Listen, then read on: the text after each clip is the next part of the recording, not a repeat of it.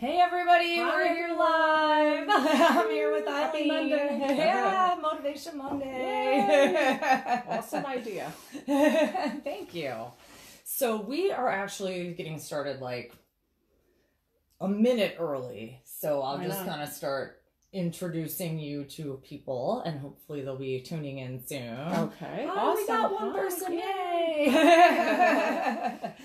So I'm sitting here with Eileen. Hi. Thanks for being here. Thank you for having me, Leslie. Thanks everybody for tuning in. And I'm gonna let Eileen tell us a little bit about her. She's a life coach. Life coach, exactly. And how she got into it, and kind of a little bit about herself. Sure. So hi everyone, I'm Eileen Carlucci, Redesign Your Life Coach. And a few years back, I had a lot of transitions happen in my life. A lot of things happen. And I really, at that point, really started to redesign my life. I started to take like every area of my life and just start to create and design newly. And it really gave me the idea of starting a business. First, I had started doing events. I started doing empowering events for women. And really just, it gave me the confidence to go out and start my business, which is Redesign Your Life Coach. And I'm very happy to be here today. Thank you, Leslie. Yeah, thanks for being She here. was telling me about she's starting a Motivational Monday, and I'm honored to be a guest here. Yeah. And I also want to acknowledge everything you do for the community. You are out there and showcasing businesses and business owners, and I really appreciate that because I watch the page all the time. Your videos are amazing. Oh, so thank we you thank so you. much. Thank you so much. It's been a lot of fun, and kind of like you said, I mean, it's just been really fun to get to meet so many people out in the community and see what causes that they're supporting and all that type of thing. So Yes, and I love that because I'm in the community and I love seeing what's out there. And yeah, a lot of times you just don't know. Like I might know something you don't know, and you might know something I don't. We think we know everything we don't, right? I'm like, you gotta get in here. Yes, I yes. think we're not scooted. We're like scooting around I'm the table. Michelle. How are you? Hi, Michelle. Thanks for tuning in. What a way to start a Monday. Right? What a way. Yeah, I know, and that was like one big thing. I'm like, everybody's always like, oh, Sunday's over, I've got to start work on Monday, and it's just so hard to get back in the swing of things sometimes, and it's all about perspective, and if you love what you're doing, like sometimes I go to bed on Sunday and think I can't wait until tomorrow. Like I'm the weird. I'm yes, the I love what I do too. And Monday, I'm like, but we're here to motivate on Monday. So anyone's in that frame of mind today, we're gonna get out of that mindset. Yes. It's Monday. So I'm gonna open up with asking Eileen just some kind of maybe not so I wouldn't say normal, but conventional questions, just to kind of break the ice and get people to really know the real you. Okay. So what would, and these are just goofy questions. Sure. So what would you prefer, a movie or a play? A play in New York City, of course. Yes, but any play. Yeah. I was in showbiz growing up as a child in my early 20s, so yeah, that's awesome. Definitely a play. Yeah. I love plays. I mean, I think they're just. I mean, it's more of an event as opposed to just like, I'm gonna go kill time. Exactly, it's an event. Yes, it's an occasion that you don't forget. You remember.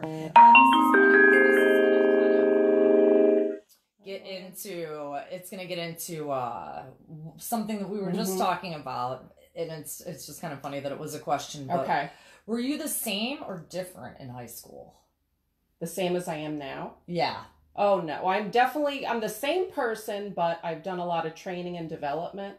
So, I'm going to segue into self-limiting beliefs. I had some of those about myself in high school, which I really... Who didn't? Right. And they are present and they show up. I know how to clear it out and create newly and just kind of clear all that out. So yeah, but yeah, kind of the same, but kind of different, a little bit of, a lot more self-confidence. Exactly. It's been decades in the making, right? Of life experience too. So. Yeah, I would say that's a huge difference for me as well. Just like having more self-confidence. Yeah, I think that everybody How do you goes feel? through that. Do you feel you're the same person from high school or? Yeah, in a way, it's almost like the the person that you're not afraid to be, but like what you really were gets to come out because you don't have to be afraid of what kids think of you and all that. But of course you still have that. I mean, even as an adult, you walk into a networking event, you don't know anyone, and like some people are in cliques or whatever. Right, you feel like all those same feelings coming back. So exactly, self-limiting beliefs, which we know how to get rid of, and I will talk a little bit about that. But I'm excited to hear that. Okay. So this is one's fun just to learn about your your kind of reminiscing, but what would be like your favorite cartoon or favorite cartoon character as a child? As a child, that's a tough one. Oh, I'm trying to remember way back when. I used to like Felix the Cat. Yeah. All right, good enough for me. Yeah. A little more serious one. Okay. What would be one like an influential book that really influenced you? I mean, I really love Tony Robbins. I am a person that reads books continually. I read a lot of self-improvement. I have like stacks. I just read a really great book called Beautiful Money. And it's really about mindset, about, clearing up all the things in your life that aren't working. And it sounds like it's a money book, but it's really not. The clutter and everything that's holding you back to live your best life. It's amazing. So if anyone wants to read it out there, I really enjoyed that. Oh, that sounds good. Yeah. And then where would you like to retire? Getting to the other end of the spectrum. One of my favorite places, but it's very expensive, is Dana Point, California. I lived in California years ago. And whenever I go back there, I'm just like in heaven. It's just beautiful. It's the harbor right on the Pacific Ocean. It's my favorite place. I would love to retire there. Oh, beautiful weather. It'd be awesome. That's what it's all about. Getting to the nice weather at the end. Exactly. The nice weather. Yeah. Who wants to deal with that when you're in your 70s shoveling snow? No. Right. Yeah. So why don't I got my 5 questions. Mm-hmm. So why don't we kind of get into what you were wanting to talk about today for our Motivation Monday? Okay, so I'm going to talk about today 4 steps to overcoming self-limiting beliefs about yourself. I do have a little cheat sheet, so sorry. Yeah, of course. So the first step, if you want to get a pen and write these down, I live by these, and I'm telling you, it made a significant difference in my life. The first one is recognizing the falsehood and seeking the source. So at some point, you made up a story about yourself, and you're holding that self-limiting belief about yourself or those beliefs, and it's holding you hostage. And you don't realize it. Like, think back, though, seeking the source of maybe years ago when you were in school. Like, I'll give you my example. I remember the teacher calling on me. I raised my hand. It was the wrong answer, and she made a comment, and everybody laughed, and I kind of made myself stupid. Like, and this really has showed up in my life for decades. But after years in training and development, I know it's just a story I made up. It's not the truth. I am a very smart woman. I have a lot of great qualities, and it's just a self-limiting belief, and it's not serving me at all, and it's not serving you. And so it's crazy how like that one little thing can affect us for our whole lives. Exactly. And like that, it's like that what we want. One time you raised your hand and you just probably thought, well, I'm never doing that again. Never doing that again. That team that you didn't get picked for, I'm not good enough, and it just hold us hostage. It's terrible.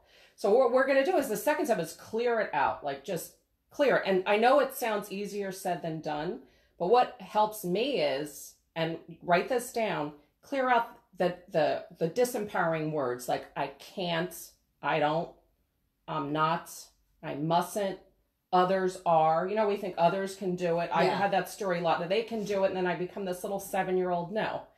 Like, just clear it out, and that vocabulary is not part of your vocabulary anymore. Okay? Done deal. Yeah, right? That's good.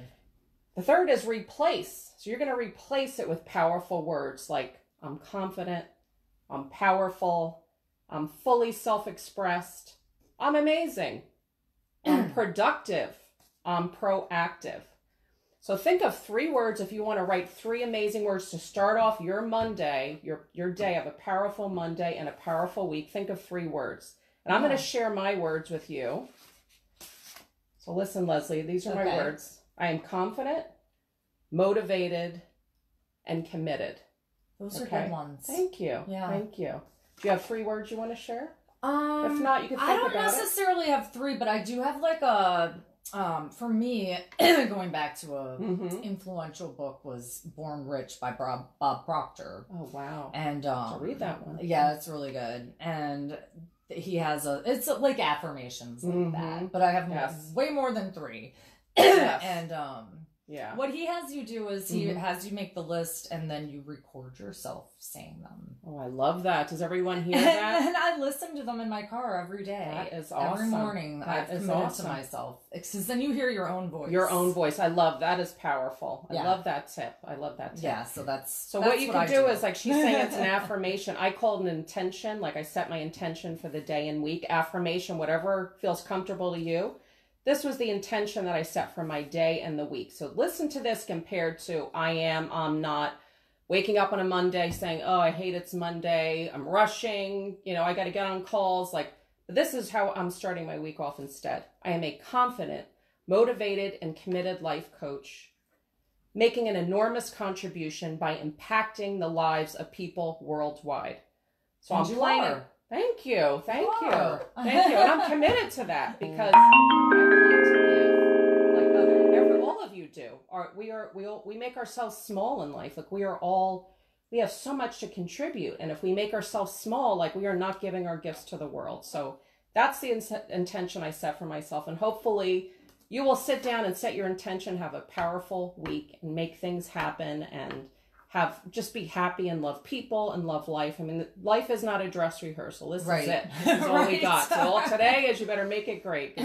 You don't know what tomorrow brings. Yeah, it's so true. Yeah. And then another thing that I'll do is I'll kind of do something where I make sure each day I'm pushing myself towards where I want to be. So, it's kind of like the whole working on the business instead of in the business. In the business. So making sure that I do one thing to kind of like push my business ahead. I can't tell you how impressed I am. I mean, you started your real estate business as a young woman and now you have your own company and brokers under you. I mean, Thank you so amazing. much. You're and amazing. Again, I don't You're feel a great that agent, way. but I don't feel that way, and it's crazy. She's amazing, everyone. I mean, she Thank started you. going Gainesville. It's not easy to do a Facebook Live, and you just go out there in the community and do it. It's gotten much better. And you are now. Nervous. Well, yes. I mean, I still get I haven't nervous. done a ton of Facebook Lives myself, and it is a little nerve-wracking. But every time you do it, it gets a little easier, a little better. So, Yeah, it's not so bad, right? Just like we're Right. talking to friends. That's after you make it. You're just talking to your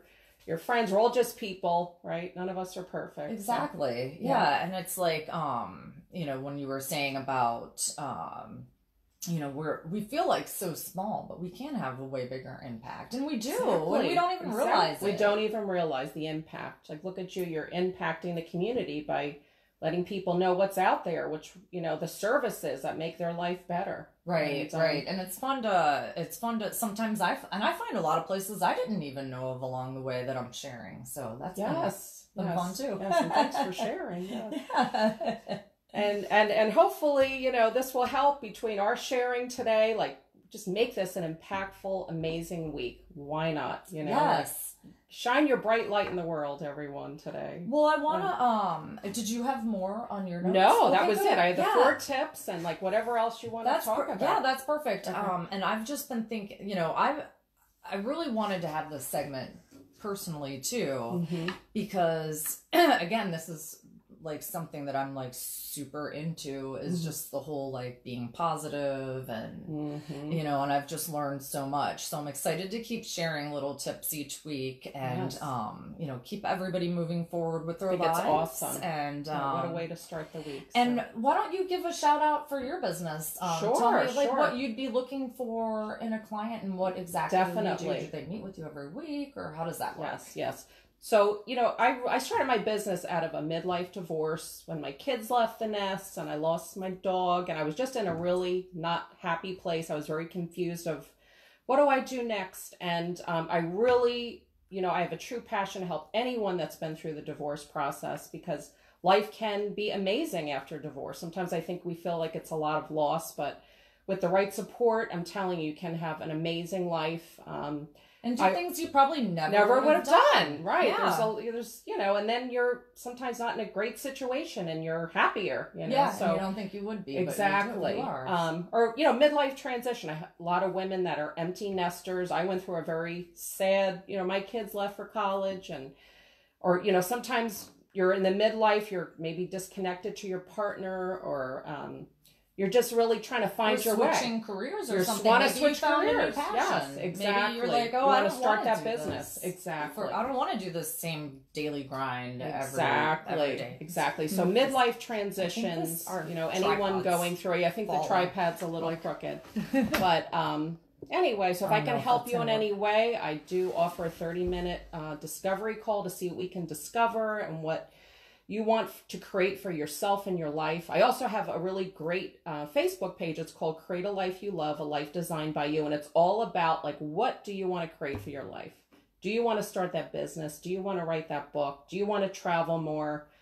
What's stopping you? And let's create a plan. And I have tips and tools. We have experts that come on the page and all the people in the group, women, men, all are here to support each other. So that's a wonderful. Really great page. That's a wonderful cause. I'm glad that you got you. into this because I think that you're very talented and this is your gift. I appreciate it. Thank you, Leslie. She's amazing. Well, thanks everybody for tuning into this Motivation Monday. And thank you. Thank you, Leslie. You're awesome. Keep doing what you're doing and spreading good stuff on a Monday. All right. See you guys later. Thanks for tuning in. See you, everybody.